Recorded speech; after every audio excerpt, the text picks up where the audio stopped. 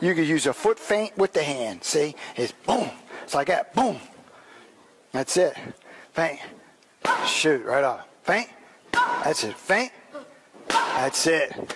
And when you feint it, you bring your hand halfway out. See? So you get the guy to look at the hand, react at the hand. That's it. And shoot it from there. There you go. Shoot it. That's it. See? So you're doing that. That's it. That's it. So if he's looking to parry it, his timing is going to be all off.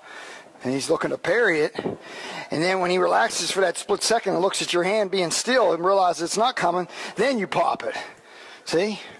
So now I do the first two, right? And then the third one, you could turn it into a hook. See what I'm saying? Back it up.